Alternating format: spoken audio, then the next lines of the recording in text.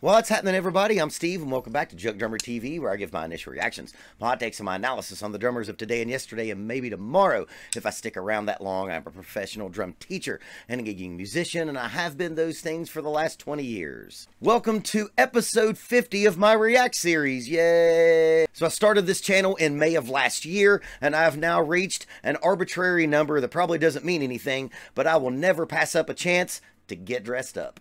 This episode is going to be pretty ridiculous because I'm going to get very meta and I'm going to react to me. So before we get into it, I'm going to blur the name of this band and the name of the song so I can continue to stay anonymous. I know that's silly to be a YouTuber and try to stay anonymous, but I am trying to. Side note, all you people who have found me on Instagram, the reason why I've not added you is because I am trying to stay as anonymous as possible, and my Instagram is going to be very boring for you because there's very little music stuff on there. My Instagram really is for all of my woodworking projects that I do, and y'all don't want to see that. Also, for all of you out there who think I sound like Theo Von, not really. I mean, I'm Southern, obviously, but that's just a lot of you people out there not knowing your Southern accents. It's not really your fault because, like, only other people that you hear that has, like, Southern accents are, like, Theo Von, Matthew McConaughey, and whoever played Ainsley Hayes on West Wing. If you've watched any of my videos before, the band we're going to watch today is the band that I've been in April 6 years. It's the one that we toured regionally a lot. We got to play a bunch of cool festivals. And the thing we're going to be watching today is us playing on NPR's Mountain Stage, which is probably the pinnacle that this band got to. If you don't know what Mountain Stage is, it is an NPR show that is usually played on Sundays. It's got a listenership of like 300,000 people. And trust me, if you are, you know, the yokel, local, regionally touring act as we were and drummer as I am, when you know you are playing live to 200 to 300,000 people, it will get in your head. But this is the second time I've played this particular show because I played it with another band like 4 or 5 years before this taping. This taping is from 2016, and I was definitely more scared the first time. This time I was like, yeah, I got this. I've played in front of 200 and 300,000 people before. It's no problem. But to be honest, I was still a little scared. So, before we get into watching me, I would like to remind everyone to please like, comment, and share. Give me a double tap on the subscription and the notification bell. Please check out my Patreon. I also have a PayPal option if you're interested in that. Let's watch Steve from Junkdrummer TV play some drums. That is a good-looking drummer right there. Whew. Drummer that's got a few more LBs on him than he does now. To find my way. Visions draw me to and from as I watch my mind become a cloudy maze. You saw me there. I was asking for more bass. Usually I'm always asking for more bass in my monitor system. I like to hear bass the loudest and the vocals the loudest, and everything like a step underneath that.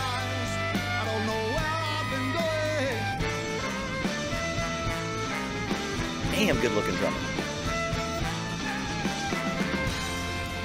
So you can tell we're in 6 right here. This is the band that you've heard me talk about. This music was kind of music for the Misfit Toys. We're kind of a freak show because none of our music sounds alike. This is the only song we played that sounds like that. It sounds like this. Okay, so right there, I'm going to be able to really talk about my influences, and right there, that intro starts out in 5, and then the pre-chorus is which is what we just went to there, is in 6/8, and then the verse is in 5. Now, if you'll notice, I might bring this back.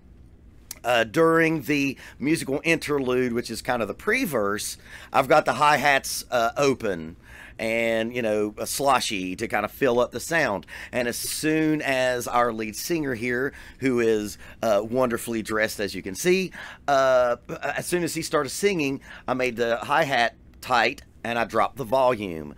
That, my friends, is 90s loud, soft, loud. That is Pixies influence. That is, for me, Dave Grohl influenced. Dynamics. We play with dynamics really, we play with dynamics a lot in this band. Of words, tongues, and thoughts and limbs. And the fire just beyond those walls goes the sun. Okay, so you can hear that this song is in 5. I can taste your desperate lust. The verse is.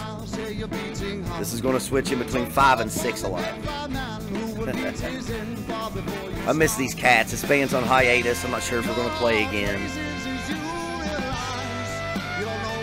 We hit it really hard for 5 years and, you know, got to do some really cool things, but never really busted through to be able to do this, you know, full time. Okay, so right there, you've seen me play through 3 different sections, and I really come from the school of each section should have a signature drum part that is unique to that part. During the 5/8 right there, we'll talk about the 5/8 when it comes back in again. And then the pre-chorus, which is what I played on the ride cymbal and was just going, you know, 1, 2, 3, 4, 5, 6, 1, 2, 3, 4, 5, 6. And then here we go to what is the chorus, and I switch to the hi-hat, and I play what would sound like a traditional blues groove. If you didn't hear what the, you know, what music was going on over top of it, I go. So I've set myself up. I have 3 different grooves that goes with each one of those parts. I'm a big fan of that. I like to think that if you could take the music away and just listen to the drums, you could follow the form. That's classic Ringo Starr. That's classic Dave Grohl. That's classic Neil Peart.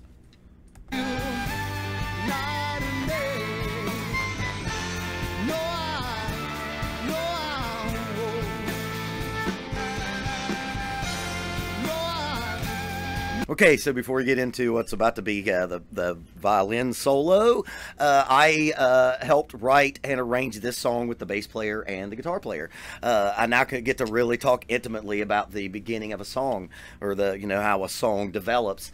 I will be in this band 6 years in April, and one of the very first practice I ever went to, this lick, the 5/8 lick, was the first thing that we ever worked on. It was just like a thing that band had been kicking around at the time, and then I joined, and they were, you know, knew that I had some Latin stuff that I knew how to play, and the lead singer, guitar player, who is the mastermind behind this band, you know, he writes all the lyrics and the biggest part of the music, and me and the bass player comes in, and we, you know, help with arrangements and such. He wanted to play a fucking bossa nova in 5/8, and the first thing that I play with this band is he's like, "Hey man, can you like play like a bossa in 5/8?" It's like, I guess we'll see. So this song, the main 5/8 riff of this, started out as a bossa nova, and we wrote on this song on and off for probably a year. This is what you're seeing here is a year's worth of writing, rewriting. There's like maybe 2 other versions of this song that happened, and this was the thing that got solidified when we were making the record for this. We were still writing this song when we went in to the recording studio, and it was finished after a day of tracking all day with the bass and the drums, and we finished it that night. And it's interesting, if you've been in an original band, some songs write themselves in 5 minutes, and some songs you gotta beat the shit out of for months and months, and sometimes almost a year, to get that finished product that you're trying to get to. Okay, I know I'm stopping a lot, but I'm talking about myself here, being a little indulgent here, you know, bear with me. What happened right there is I am playing just a marching band thing. We play this interlude with the violinist, and for me to, when I set that up, you know, we're playing in 6/8 right here, you know, I play what's called a tap roll. I go you know, 1 2 3 4 5 6 1. That's a tap roll. If you've been in marching band, that's not a big deal at all. You play an accent and you start the roll on your left hand, and that's what you're singing right there. I'll bring this back just a little bit. Right there. Oh, this violinist was wonderful. She had to step away from the band not long after this. she had a kid that got just too old enough for her to be on the road all the time. And we replaced her with another fantastic fiddler violinist. So that whole thing was in 5. I drop out. That bass distortion there was my idea. The bass distortion was amazing.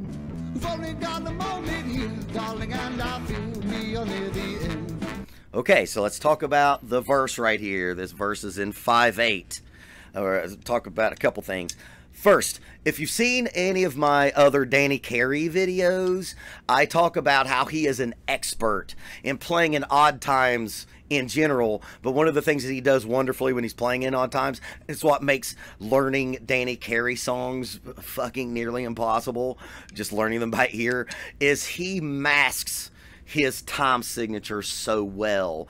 When he plays something in 7, it's not usually such an obvious 7, or if something's in like 15, 16, it's usually not an obvious 15 and 16. The way that I'm playing this 5/8 right here, I might as well be holding up a big ass sign that says, "Hey everybody, I'm playing in 5/8." That is that's an obvious time signature that I'm playing in. I'm going, you know, 1 2 3 4 5, 1 2 3 4 5, 1 2 3 4 5 1. And that is an obvious 5/8. I always call time signatures, like odd time signatures that are so obvious like that, I call that like a hard something. That's like a hard 5/8. That's an obvious hard 5/8 that I'm playing right here. Second part of this is the third time that I'm playing this verse. The first 2 times I played this verse, I opened the hi-hat every 4th measure. And because now, you know, that rule of 3, we're now playing it a 3rd time. We've really dropped the volume now because now, again, that 90s thing, you know, drop the volume for the verse and smash their heads with the chorus. So you have a big crescendo ability to get there with. And I'm dropping the volume way, way down. The whole band's dropped their volume way down because we all know that we're going to hit that chorus or that pre-chorus and then that chorus and just hit it really big. But because I'm playing this the 3rd time, when I play that lick, I'm now opening the hi-hat every measure. The first 2 times I opened it every 4th measure. I'm a big fan or believer of if you do a thing 3 times, that 3rd time, it's screaming for something to differentiate itself from the first 2 parts. So who am I to judge the words spoken quietly between gods and men?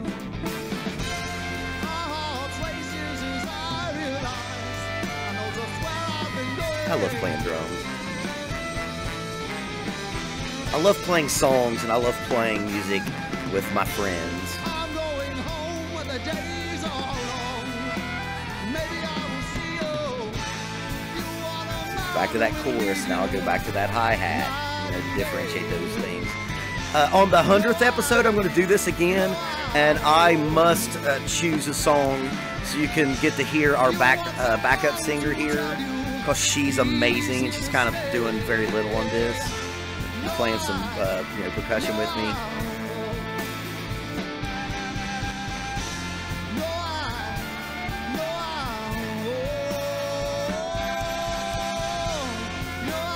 My mom and dad was in the crowd at this show.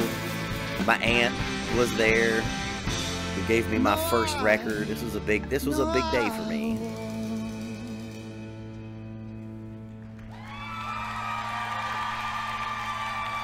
Yeah, like that is, you know, 7, 8 people on stage being like, we got through that, we did it, fuck, that, yes.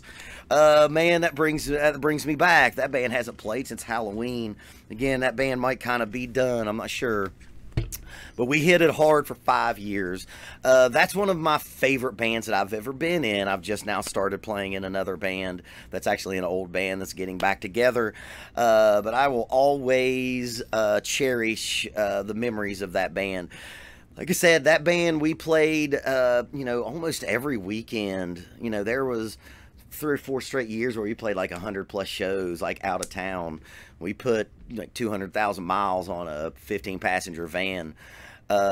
We were, you know, that regionally touring act that you just stumble into a bar and see and be like, well, that's a, you know, that's a thing I haven't seen before. That band's very, very genre bending, which is when we finally got to the level of being able to talk to A&R people and record label types.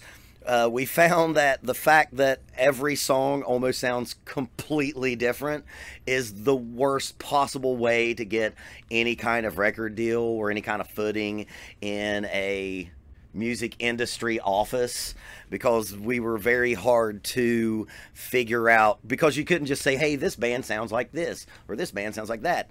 We would get the Arcade Fire thing a lot, and I could kind of see it a little bit. I think it's just because we had a bunch of disparate music instruments on stage. You know, we are bass, drums, guitar, and the guitar player a lot of times plays a nylon string classical guitar. We had a violinist and trumpet, trombone, and the trombone player would play accordion, and the trumpet player would play glockenspiel. So we kind of get that feel, and that would be our end. Like, well, you know, if you like Arcade Fire, A&R person, or record label thing, you know, maybe you would get us.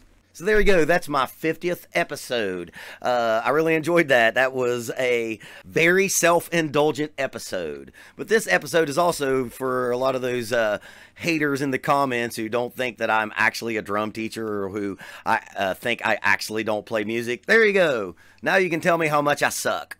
But seriously, after 50 episodes, I have 13,000 subs right now. I almost have 2 million views.